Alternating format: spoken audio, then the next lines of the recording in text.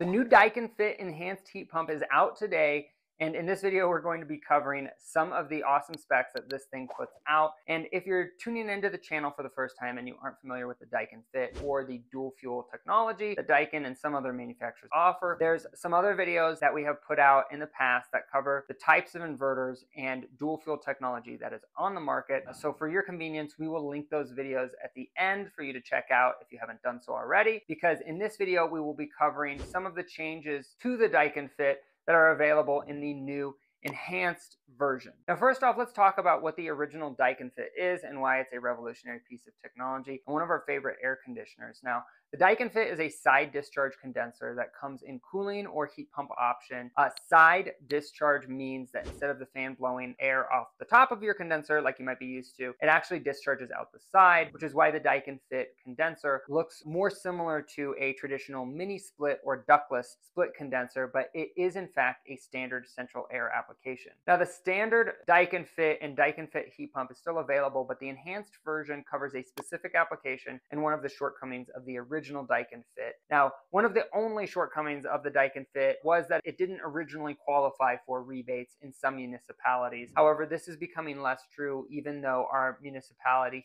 Xcel Energy here in Denver, Colorado, still does not offer rebates on the standard or the enhanced Fit. Reports from other contractors offering the Daikin Fit just to our north in places like Fort Collins, Colorado, and in multiple markets in Salt Lake City are selling the Daikin Fit, and their municipalities offer rebates. And in addition to Phoenix, Arizona, we're able to offer rebates there. So your municipality may be offering a rebate on this equipment. Now, it's just important to talk to a local contractor that is familiar with the current rebate offerings in your area. But rebates aside, there was one other caveat with the Daikin Fit heat pump, and that is in dual fuel applications. The Daikin Fit was limited to a maximum capacity of 3 tons when paired with a heat pump and furnace combination. If your source of backup heat was an electric heat kit inside of an air handler instead of a furnace, then this limitation didn't apply to you. But in Colorado, we sell a lot of dual fuel systems because people like the ability to have backup heat from a furnace for those colder nights, because the amp draw of a furnace is substantially less than that of an electric heat kit. Now, one of the benefits that has just come out for both the standard and enhanced version of the Daikin Fit is that they are now available in dual fuel application all the way up to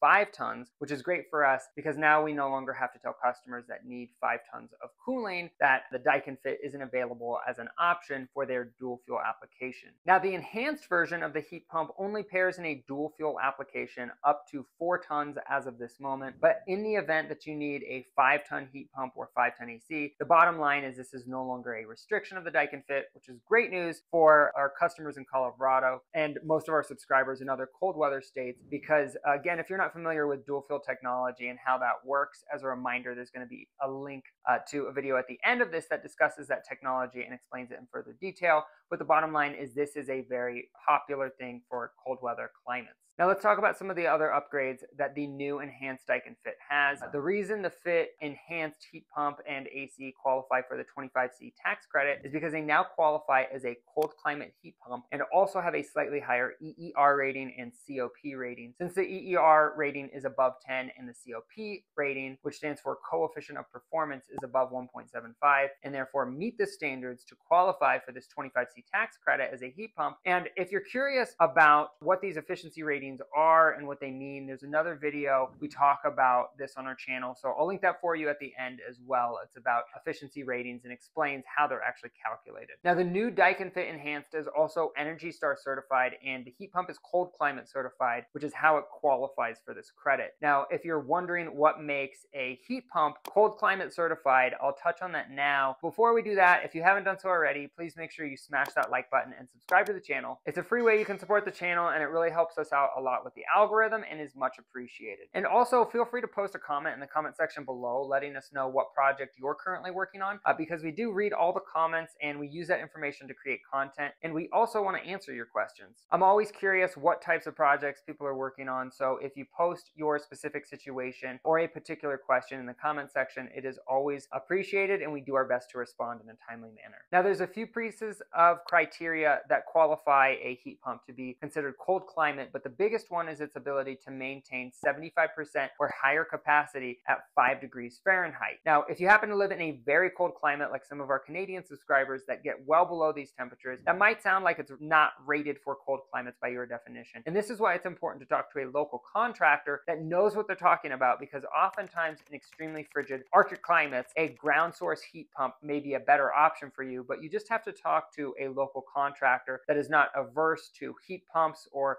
not heat pump phobic. You have no idea how many times we have had customers in Colorado tell us that they have had other companies come out, and the other two companies they talked to before we came out said that heat pumps don't work in Colorado, but that couldn't be further from the truth. We literally have one at my house, and we live at 8,000 feet elevation. And if you happen to be in one of the areas we service, like Denver, Colorado, or Phoenix, Arizona, you can actually schedule an appointment with us for free. That's right, we come out for free for all first-time customers, whether that's for a service call or annual maintenance, or if you're just looking for an estimate for system replacement. And there's actually a link in the description below where you can actually schedule online at your convenience, as well as an up-to-date list of the cities and states that we service, so you can stay up to date when we start servicing your metro. And as promised earlier, there's a few videos popping up on the screen right now that talk about the Daikin Fit in more detail, dual fuel heat pumps, as well as what energy efficiency ratings are and how they are calculated. So check those out if you haven't already, and we will catch you on the next episode.